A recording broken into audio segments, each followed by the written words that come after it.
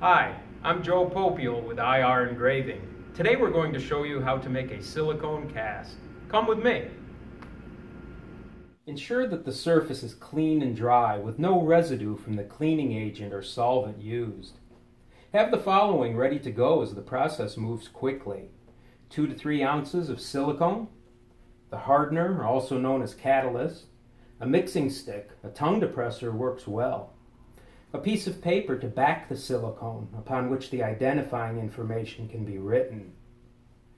Pour a dime-sized or less amount of hardener and mix thoroughly while wiping all sides of the cup and the mixing stick itself.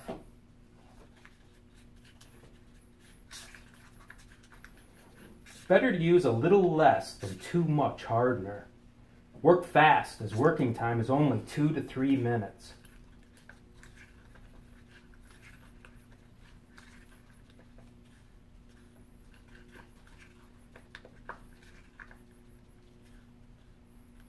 Pour a small amount on the surface and quickly rub into the pattern using a gloved finger.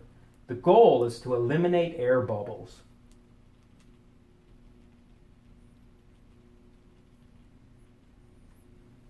Pour the remainder of the silicone onto the surface and spread evenly.